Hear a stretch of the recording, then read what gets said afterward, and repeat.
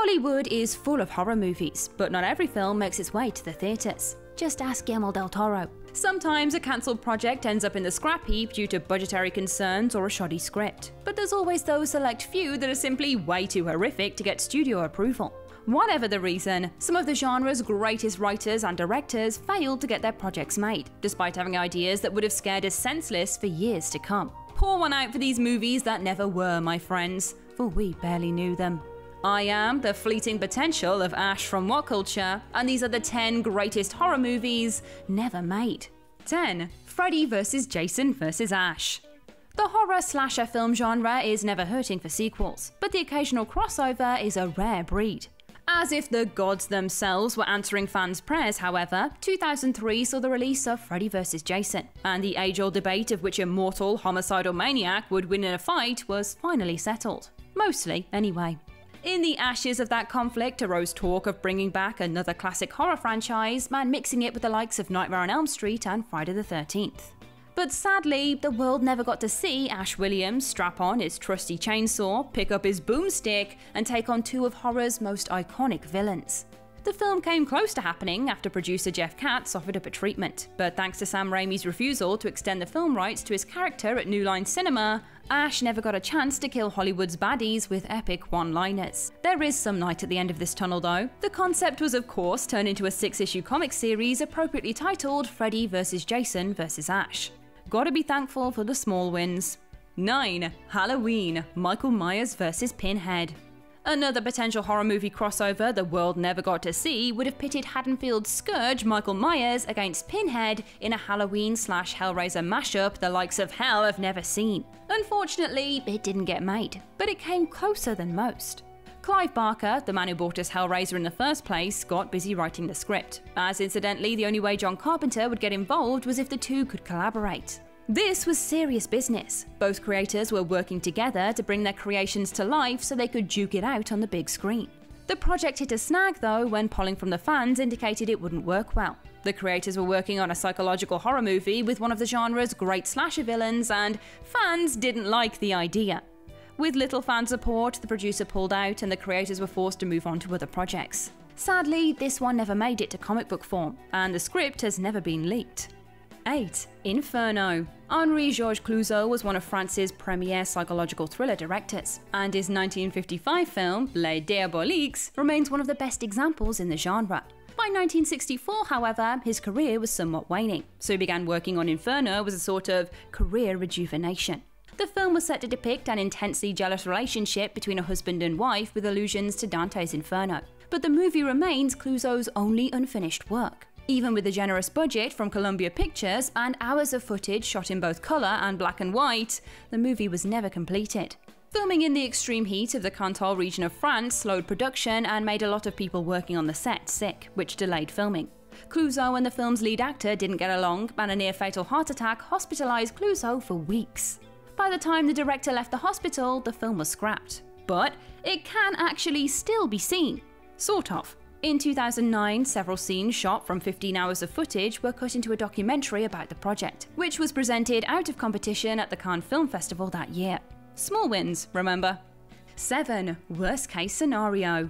Zombie movies were once big business thanks to franchises like The Walking Dead and Resident Evil, and they were in their prime back in 2004 when Worst Case Scenario entered into development. The project came out of the Netherlands and featured Nazi zombies, which, as anyone who has played Call of Duty Zombie Mode can tell you, is a frightful prospect, and on the nose for the title. The movie began gaining traction in 2006 when a couple of trailers were thrown online to entice investors, but sadly, the movie failed to raise enough cash to get off the ground. It is still possible to see the trailers and pique your interest, but the odds of this movie ever being made are pretty much nil. The film's director moved on to other projects and even incorporated some of the same elements planned for Worst Case Scenario into 2013's Frankenstein's Army instead, which means it has basically been sucked dry. 6. Night Skies. Steven Spielberg has directed and produced some of the greatest movies ever made, which is why a project based on a real-life account of a family terrorized by aliens sounds like an idea too good to ever pass up. Night Skies then was a shoo-in, and ready to launch with Spielberg attached as producer and Tobe Hooper tapped to direct. But it never ended up seeing the light of day. Spielberg's involvement moved all over the place during the project thanks to the studio's desire to have a sequel made for Close Encounters of the Third Kind first and foremost. Instead of just making Night Skies in this mold though, the ideas were adapted into other projects as he gained other inspiration that suited the concepts better. This led him to use it as inspiration for another film, E.T. the Extraterrestrial. He later lent elements of Night Skies to other films he produced, including Poltergeist and Gremlins, both of which were similar in tone to what Night Skies might have been. If you're wondering about Night Skies ever being made, then you can absolutely forget about it. The source material has been used up and adapted into so many films, there is no chance Spielberg will make the original concept into one he himself heads up. 5. Resident Evil. Yes, there is a film adaptation of the Resident Evil game franchise. 6, actually, but those movies weren't necessarily the films fans were hoping for. Originally, Resident Evil was on the line to be adapted by none other than George A. Romero, the grandfather of the zombie movie subgenre. Having Romero on the project made a lot of sense, as his film, Night of the Living Dead, was a direct inspiration for the game. Unfortunately, he wanted to keep the film's focus on zombies and make it less about the other creatures in the franchise, which Capcom really hated for some reason. Capcom threw out his script, and Romero was fired from the project as both writer and director. The films we got were closer to Capcom's interests, but they did stray somewhat from the game's origin story, unlike Romero's script. The franchise was given the green light for a reboot in 2017, but sadly, we won't see Romero's involvement as he passed away that same year. 4. Alien 3. Alien 3 is another movie that made its way to theatres, but not as it was originally conceived. The first draft of the film was penned by none other than the father of cyberpunk, William Gibson. Gibson's plan for the film featured Hicks and Bishop, with Ellen Ripley comatose the whole time. Not only was Ripley out of action, Gibson introduced the concept of a contagion that turned humans into xenomorphs. The action-packed script did have some appeal, but the producers absolutely hated it. They got rid of Gibson's draft and moved on with the David Fincher version that made it to theatres in the end. The likelihood of ever seeing this script made into a film is zero. The franchise moved on to make additional movies, prequel films, and crossovers with the Predator franchise, and also stopped Neil Blomkamp's Alien 5 from ever fixing the sins of the Alien 3 we got along the way. 3. Torso. Brian Michael Bendis' work in comics has gotten a lot of love from Hollywood, but an adaptation of his graphic novel, Torso, never made it to film. A project based on the book was greenlit by Paramount in 2006 with David Fincher attached to direct, but production never got off the ground. After 3 years of nothing happening, the film rights reverted back to Bendis and production was dead on arrival. The story followed Elliot Ness's real-life pursuit of the Cleveland serial killer, and interest may have simply waned due to other projects. It isn't known exactly why the film never made it into production, but the problem may have been due to Fincher's film, Zodiac, which was similar in story and tone to Torso.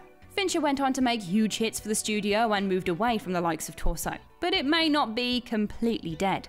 In 2013, David Lowery was attached to direct an adaptation, but he went on to film Pete's Dragon and Peter Pan, suggesting he too has moved away from serial killer psychological horror movies and into movies about men named Peter. And the film still remains unmade, despite the odd rumbling here and there. 2. I Am Legend. I Am Legend was made into a film in 2007 starring Will Smith, but that was far from the first time the book was made into a movie. The plot of Richard Matheson's sci-fi horror novel was adapted into 4 films since it was published in 1954. But the one that was never made had sci-fi legend Ridley Scott attached to write and direct. The project was started in 1995 at Warner Bros. Studios with Arnold Schwarzenegger cast in the lead role. Concerns about ballooning budget, $100 million and growing to be precise, Schwarzenegger's ability to tentpole a project, and Scott's dark, edgy script featuring almost no dialogue forced the studio executives to reconsider and pull the project from development. There is virtually no chance they would reboot I Am Legend with Scott's involvement in any way similar to his original vision, especially since it's already made a heap at the box office in another form. 1. Kaleidoscope. Alfred Hitchcock is perhaps the greatest director to ever set psychological thrillers and horror to film. But even he couldn't get everything by studio executives. In 1964, he conceived of a prequel to his 1942 film Shadow of a Doubt, for which he shot only an hour of silent test footage. The film followed the crazed exploits of a bodybuilder who enjoyed every type of heinous act. It was to be shot with handheld cameras in a first-person point of view, a method of filming that didn't become popular until the found footage craze 4 decades later. MCA cancelled the project almost immediately after only seeing the test footage. The studio found the lead character to be unlikable and overall the content far too extreme for their taste. It's safe to say Kaleidoscope will never be made now that Hitchcock has passed away and there is very little original footage remaining. He did use some elements from the script in his 1972 film Frenzy, but that makes it even more unlikely the original concept can come out as its own treat at this point. Alas, we're just gonna have to dream real hard about this one. And that's our list. Which of these movies would you most want to see if by the grace of all things unholy one of them did actually get made? Share your thoughts in the comments section below. I've been Ash over on social media at Ash Millman, and this has been What Culture. Don't forget to like, share, subscribe, and head on over to What Culture Horror for some more spooky content. Thanks for watching.